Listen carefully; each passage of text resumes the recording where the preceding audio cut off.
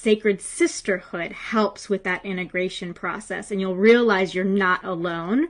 You're not going through anything alone. You choose whether you go through things alone or not.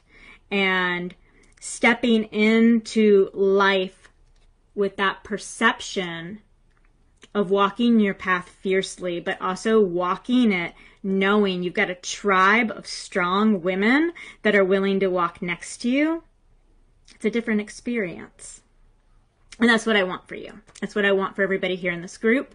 So I just ask that, you know, as you're delving into whatever it is you're delving into, whether it's an expansion of your spiritual self, your emotional self, or you're figuring out the relationship you have with yourself, the relationship maybe that you have with your children, maybe it's the relationship you have with a spouse or an ex, whatever it may be, to me that is wealth consciousness, and that is ever changing, because with each level up, every time we grow and expand, we need to look at ourselves in a different way.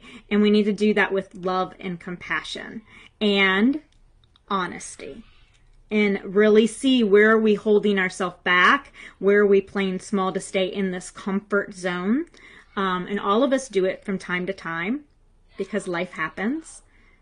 But not staying there is what I really want to express, that you allow the transformation to come all the way through, to receive the process, and to integrate it fully.